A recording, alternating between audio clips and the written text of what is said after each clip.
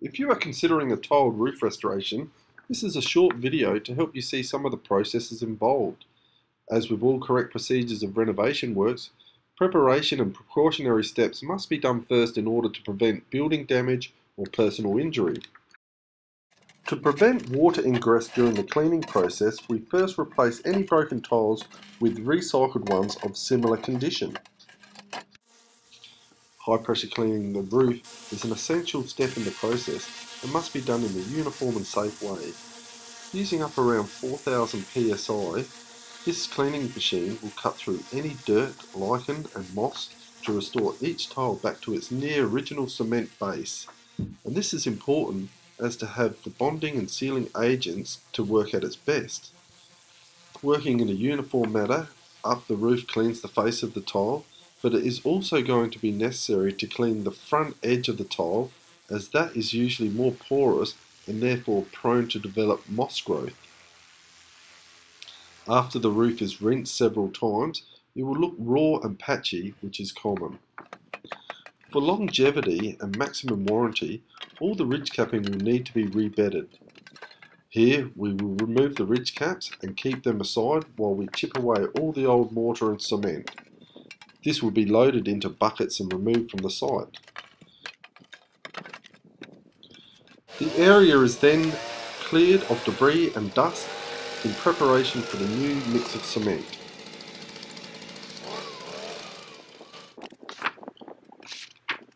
Here you can see the tradesman using a bedding frame to keep a consistent volume of cement and also maintain a straight edge along the hip of the roof. Once the cement is in place, the ridge caps can easily be reseated into position.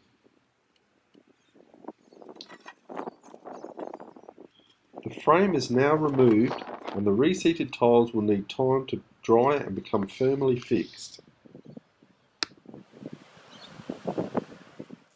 Using a ready mix compound made up of flexible and bonding agents, the ridge capping is skillfully pointed by our tradesmen.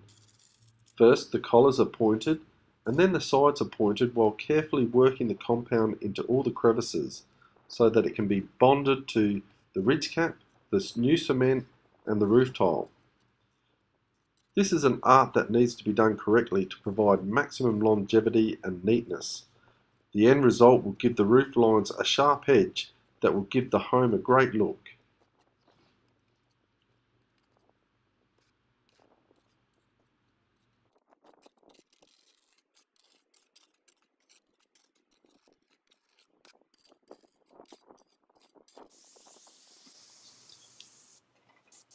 Here we are showing the first of the top coats in colour.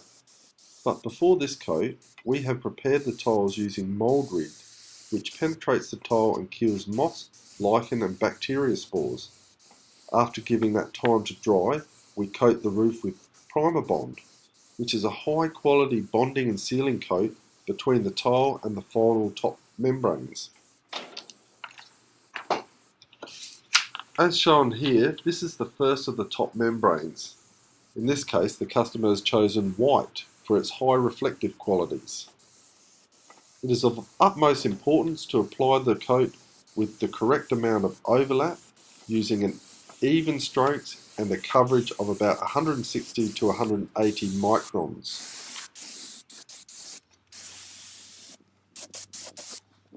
A board is used to protect any overspray from covering the gutter, and other penetrations may need to be wrapped in plastic for protection.